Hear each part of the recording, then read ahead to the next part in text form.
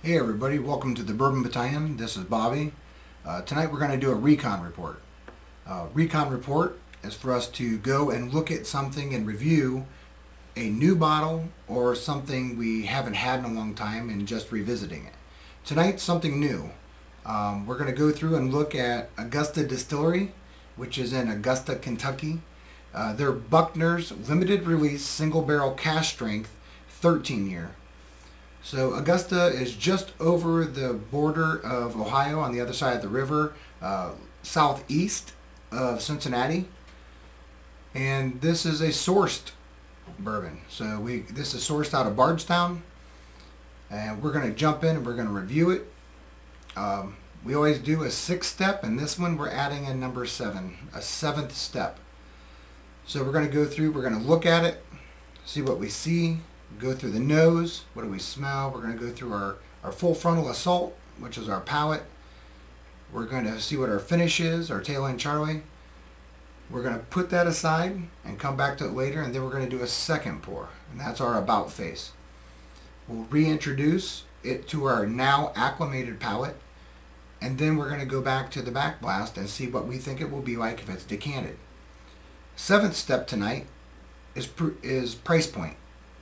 Is this worth the MSRP value that they put on it? $199 is a pretty steep price point. So we're going to review that, look at it, and see what we can come up with. So having said that, let's pour this and get this show on the road. So I always go through and make sure that my acclimation process is thorough, because these people spend a lot of time and effort on what their craft is and making a good something to come out to you, right? So I feel like we need to do the same thing, right? So let's go in with a first pour. I'll set this back up here so everybody can see what it is. So what do we see on the eyes? Let me get it around here a little bit. It's got nice eyes. I mean, it's a nice, beautiful, dark amber, kind of a amber blood orange, somewhere in that area. Real pretty drink. You can tell it has some age to it. Definitely a bourbon. It's not light. I'm looking at the legs for the viscosity. I've got a nice little halo going right now. It's creeping real slow. I'm not breaking up. It's just creeping. So that tells me I'm going to have a pretty good finish. I would expect it to be at least a mid-range finish, maybe long because it's going so slow, and it should be a really good coater. So I would say overall, you know, it's a beautiful, rich, you know, it kind of has an appearance of like cherry wood. You know, that dark, rich cherry wood that you see in the middle of a split cherry, somewhere in there. Yeah, looks good. So far, I'm happy with it. Now someone's like, how can you not be happy with something? Well, when you look at it, you can tell certain things. So for me, I'm okay with this. So let's dive into the nose.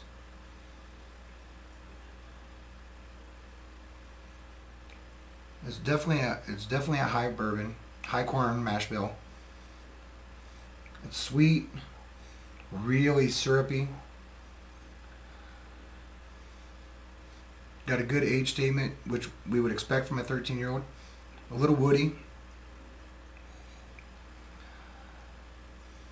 There's this hint of mint in there.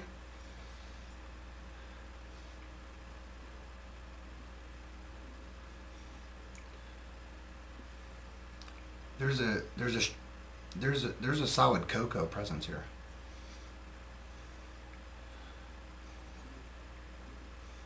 For me, when I get a cocoa presence, I have a very distinct thought, and that's always the malted barley.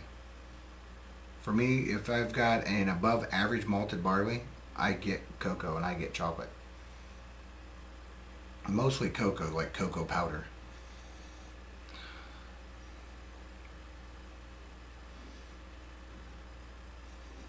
Maybe like a stewed peach and apricot blend, a thick, rich, that with a hint of like cocoa on it. It's got a great nose. Really nice nose. Let's go into our full frontal assault. Straight to the palate. Cheers.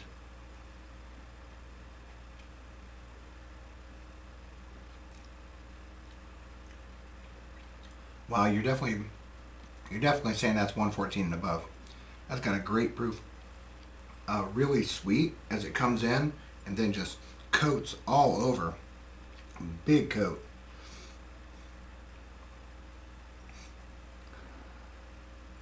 It's got this spicy. I'm tingling in my tongue and my I get that little twinge up in my gums, which I like.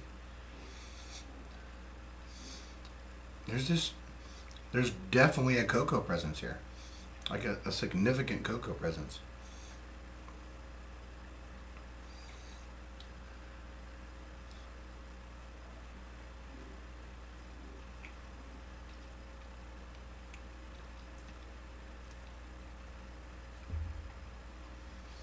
Now I am getting some really good oak notes.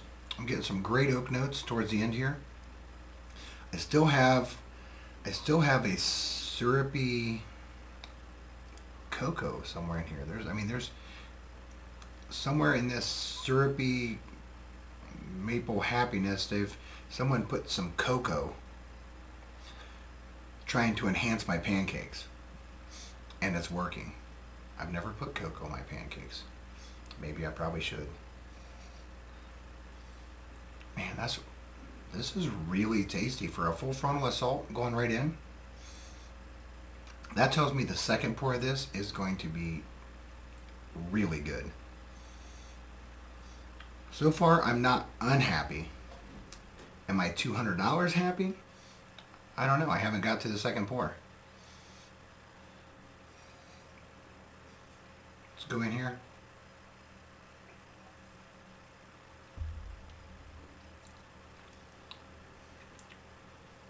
Strong wood notes on the third sip there. That's strong wood notes in the back. A long finish. I don't usually spend a lot of time as far as lengthy time on reviews. I spend a lot of quality time into what I'm doing. You could sit and talk for a while and not have to revisit this while. I mean, it's got a great lingering finish. Kind of like if you had some dark cocoa that's just sitting on the back of your tongue and it's dissolving, and it's pleasant. Take a last little sip and we'll put the back glass aside. Yeah, so I always leave a little bit in here, not a lot, because I want to put it over to the side. I want to see what it will become later when I come back to it. And the reason why we do that is because I think not enough people decant. I think you should have plenty of decanters on your bar, whether it be Scotch, whether it be Irish whiskey, whether it be a weeder, a rye, whatever you have. Put a plethora of them and let them breathe. You know, there's going to be some oxygen get into it, and it's going to open up, and it's going to change drastically. Plenty of times I've talked to people that have started, they've went through my reviews, they've tried some different things, and I'm hearing more and more people say, you know, there's something I had that I really thought wasn't that great on the first pour. By the second pour, it got really good. And I said, well, yeah, you have to be fully acclimated. It's hard to get acclimated on a 1.5 to 2 ounce pour unless you're taking your time. Now, it's hard for some people to take time on a 1 ounce pour. Me personally, I can sip on 1 ounce for a while, but I get it. So that's why we want to revisit it.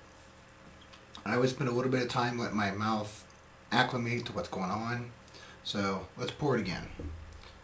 And we do a second pour in the same sitting, right? So someone asked me the question the one day is, do you do a second pour in the same sitting? Always. I do. I don't need this to be a big one. I just need it to be enough that I can get through and still pull. Man, that's just amazing. This is really nice, guys. I promise you, this is a really nice drink, especially if you're a proof guy. But I will say this: I am a proof guy. I like the high proof. I like the sting. I like that. This doesn't hurt you like a 119. You're like, 119, whoa, that's way too hot. I beg to differ. This is a little bit different. So most of you guys know I do some reviews, and I spend a lot of time with my brother who's the gunny.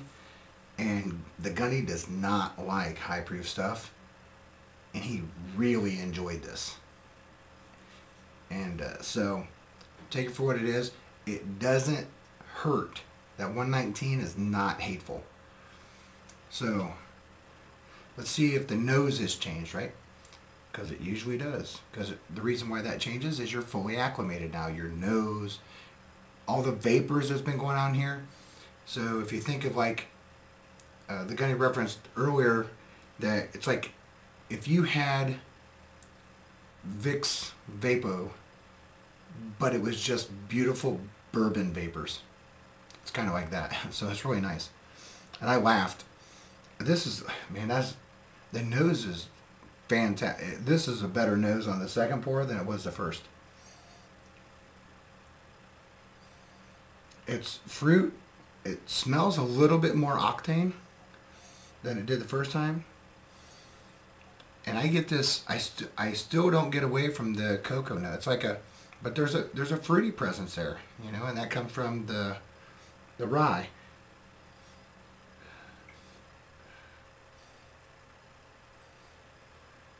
It's like a chocolate covered cranberries, for what that's worth. I don't know why it's like that, but to the palate. Cheers. Man, that is silky smooth. With a nice bite. Comes onto the palate really smooth. Really enjoyable. Opens up to a spicy note as it's coming through to this chocolate mid to late finish with a chocolate oak presence.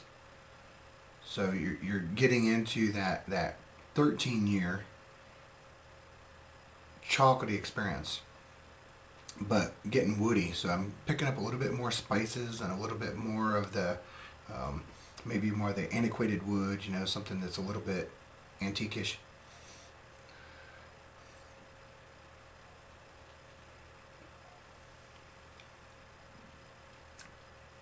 And this is really good.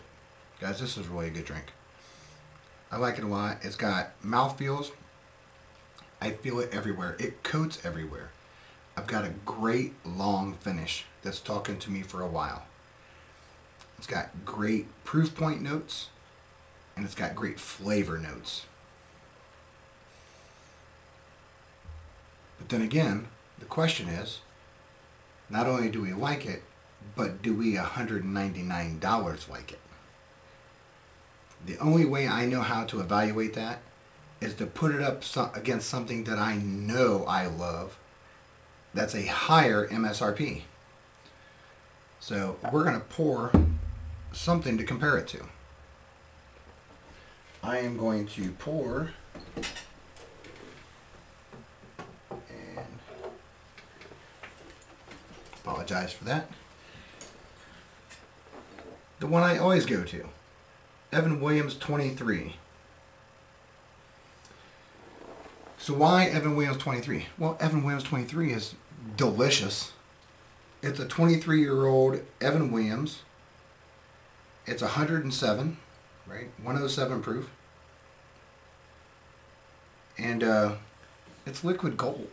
So I had no problem MSRP $350 on this.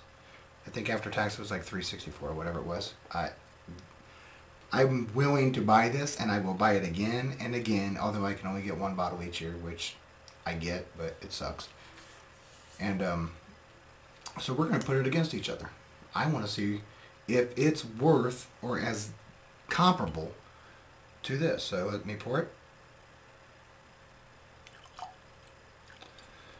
So we're going to take some Evan Williams 23-year-old. I'm just going to put it up against it. I know I would pay $350 for this all day long. So, don't know what happened. That was weird. So hopefully that didn't record like that.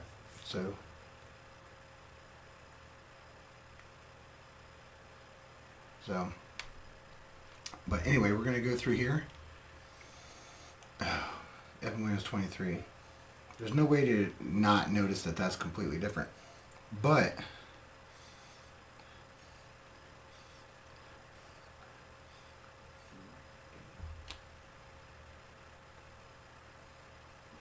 they both have, even though Evan Williams is smoother and really, really age presence, it has a cocoa, like, because it's got a high malted barley, right? This is a high malted barley. Although it's a higher rye than barley, and Evan Williams 23 is a higher barley than rye. So it makes sense. They kind of smell similar.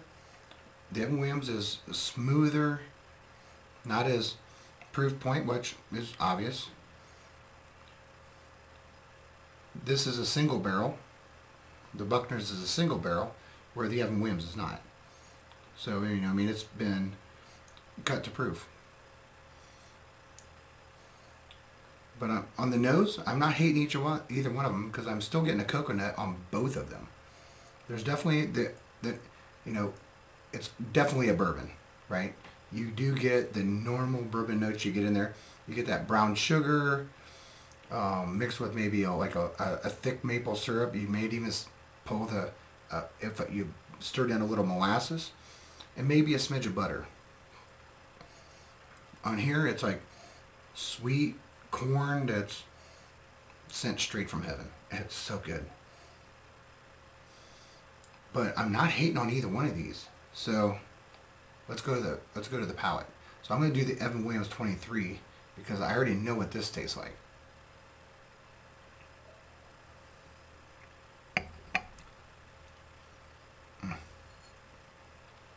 That's really good. So the similarities, really coating. I definitely get a much more wood presence, which makes sense because we're talking 23 years.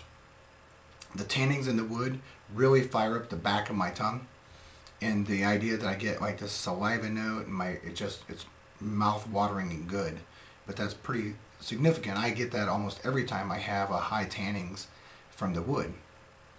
Smooth. I don't get the huge proof point. The Evan Williams 23 at 107, I don't even think it drinks 107-ish. It drinks more like 100. So let's go to Augusta.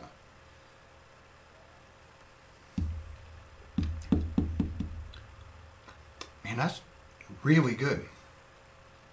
I'm not hating on either one of these. You know, everybody knows me. Evan Williams 23, I love that all day long. This is really good. I'd say that, you know, the significant difference is obviously the age. You know, you don't get as predominant a wood note. It's there, but it's not as... I don't feel like my tongue went crazy like it normally does. It smells a little proofier, but both of them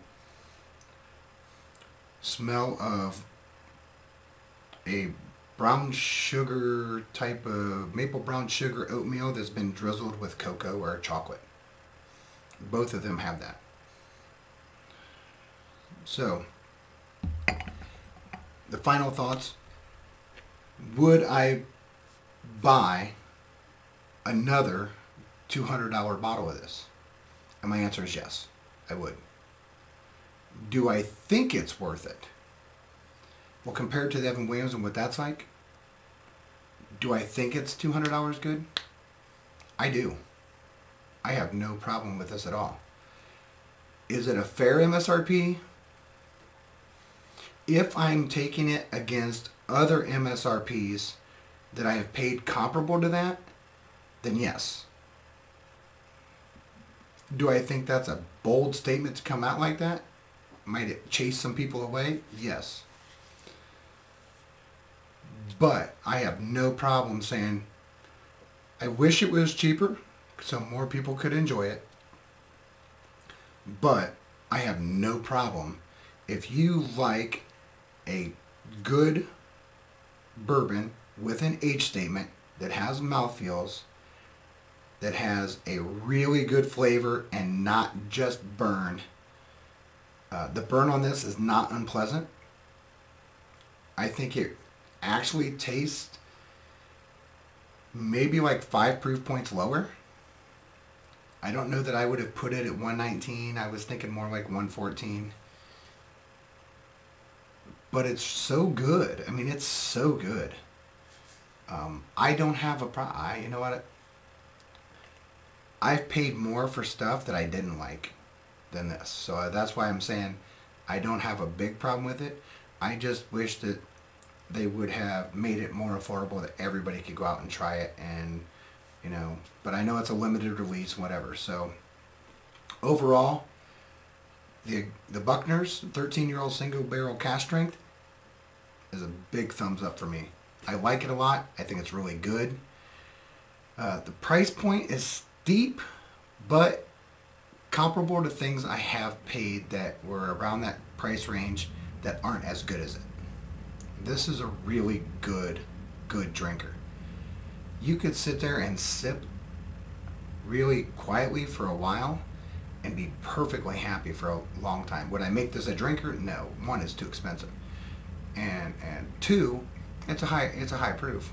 Now, for me, I'm a high proof guy, but even then, I'm not going to blow through $200 bottles just because. You know, usually this is going to be like if I get together with friends and people that want to come in and sit down, I'm going to enjoy it. So overall, Buckner's, we like. We think the proof point's great. The overall flavor profile is good. Taste is good.